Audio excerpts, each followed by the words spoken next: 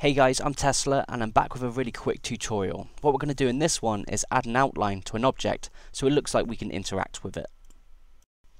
Okay, so I'm going to start this tutorial by grabbing a material out of the content example project, and I'm going to come to the game folder in the content browser and just type and search for highlight. And you'll find material highlight. So we're going to migrate this to our project now, so just right click, migrate, and just direct it to the content folder of your project. And once you've got that imported, we're going to come to the example content, blueprint communication, materials, and you can see it's there. So with this, we're going to search for the global post-process volume in the scene outliner. If you haven't got a post-process volume, just add one in and make sure it covers the map. And we're going to select that and scroll down till you find the miscellaneous tab and you'll find blendables. So we're going to add one here and make sure it's set to that highlight. Now we're going to grab a door from the props and make it look like we can interact with it when we get close to it.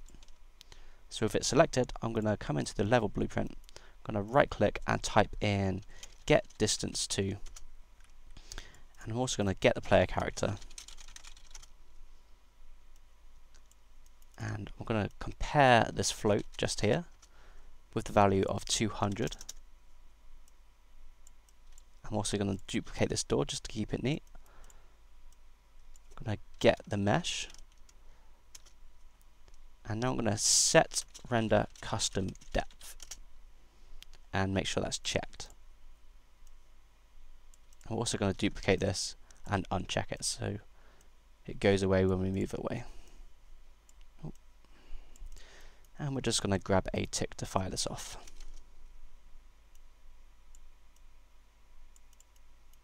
Okay, so that's what it looks like. So if we jump in the game now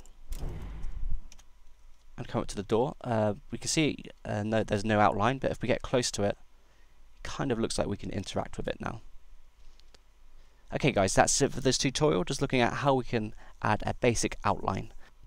Please make sure you stay subscribed, and if you're interested in one-on-one tutoring, please get in touch because I now do tutoring for Unreal Engine 4 full time.